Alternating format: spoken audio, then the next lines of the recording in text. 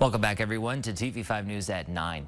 More than 66,000 people will find out they have pancreatic cancer this year. Nearly 52,000 will die from that disease. Calling in this morning just to tell us a little bit more about some treatment options, Dr. Brian Ye. Dr. Ye, as always, thanks for joining us this morning. Oh, thank you for having me. It's always a pleasure. All right, we love it. And can you start us off telling us why pancreatic cancer is so deadly? So the real problem with pancreatic cancer is there's a high risk that it can spread beyond the pancreas. Even in patients who have, unfortunately, patients who present with pancreatic cancer has already spread to the lymph nodes. There's about a 90% chance it's already spread to the rest of the body. Unfortunately, even in patients with pancreatic cancer that hasn't spread to the lymph nodes, there's still about a 50% chance that it's spread beyond the pancreas, beyond the lymph nodes, into other parts of the body, like either the brain or the bones or the lungs or the liver. And these are essential organs that if they're damaged by the cancer, it can cause serious complications. So that's really the issue with pancreatic cancer. There's a high risk that it can spread beyond the pancreas. Once it spreads beyond the pancreas, we have chemotherapy that works, but it only works typically for a short period of time. We don't have any what we consider like home run chemotherapy agents, which can basically eradicate and cure patients after it's spread. However, chemotherapy can help patients, and it can help patients live, for a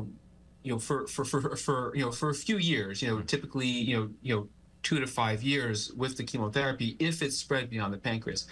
There is still hope. In about 10% of patients where it spread to the lymph nodes, and about 50% of patients where it hasn't spread to the lymph nodes. Those patients it hasn't spread, and those patients can be cured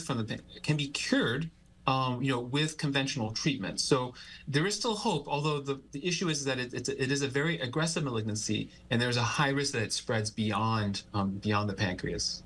And Dr. Ye, any warning signs that people should be on the lookout for pancreatic cancer? Yes. So the symptoms usually for pancreatic cancer include abdominal pain. The tumor can cause pain. It can actually also cause back pain. It can also cause something called jaundice, when people notice that their skin turns a little yellow, or the whites of their eyes turn a little yellow, or they'll notice that their urine gets a little bit darker in color. These, and sometimes also with pancreatic cancer, can also cause nausea or vomiting. So, if patients have any of these symptoms that are persistent, lasting more than, I say, a day or two, they should definitely seek medical attention. All right, and Dr. Ye, McLaren Proton Therapy Center can treat these cancers. Why would you say proton therapy is a good treatment option for pancreatic cancer, compared to your traditional radiation? So the pancreas is located in a part of the body that's very close to the liver. It's also very close to the intestines, via kidneys, and it's a very difficult area to deliver radiation therapy because of the sensitivity of the liver and the intestines and the kidneys. Proton therapy is a more focused form of radiation therapy that is better able to avoid delivering radiation to the intestines, to the liver, to the kidneys, and so it's safer. Let me just show you one slide here. So this here is a picture. On the left is a proton therapy plan. So this is a patient who we treated with proton therapy, and we made a comparison plan with X-ray therapy as well to show the difference. So on the left here in red is the area of the highest dose, and this is where the pancreatic tumor is. And then here on the left is the proton therapy plan. Now, where the radiation is going, you see the colors. This is called the color wash. So red is sort of the highest doses, and blue is sort of the lowest dose, and green is sort of an intermediate dose. So you can see here on the left, the proton therapy plan is much more focused. Here on the left, this is the liver. You can see the liver here gets almost no radiation, whereas here on the right, this is an X-ray plan. So I forgot to mention, X-ray is considered conventional radiation therapy. This is the regular radiation therapy. It's available all throughout the country at about thousands of hospitals. Proton therapy is a more focused form of treatment that's really only available about 50 hospitals around the country. So again, on the left is a proton therapy plan. On the right is an X-ray therapy plan. You can see on the X-ray therapy on the right, this here is the liver. The liver is getting a lot more radiation therapy with X-ray therapy. You can see the kidneys. The kidneys are these little round things on both sides of the body. These are the kidneys. The kidneys are getting a lot more radiation therapy with X-ray therapy. And then the intestines are the intestines are here, sort of, I can understand how to say that these are called loops of bowel here. They're sort of around, they surround the pancreas. So you can see here the pancreas is entirely surrounded. There's liver on one side, kidneys on one side, intestines on the other side. It's a very hard area to treat with radiation therapy. However, with proton therapy, here on the left, you can see here it's very focused. Here the liver is getting just a tiny bit of radiation here at the tip right here. The intestines are getting essentially almost no radiation. Yeah. And now the kidneys are getting some, but one kidney is getting essentially no radiation.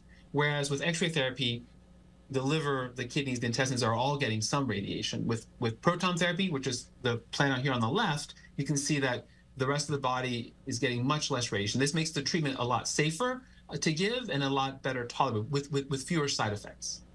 Yeah, that's good to know. Okay, very good. And if someone is newly diagnosed, they're exploring their options, Dr. Ye, how can they get in touch with McLaren Proton Therapy Center? So the best way is just give us a call.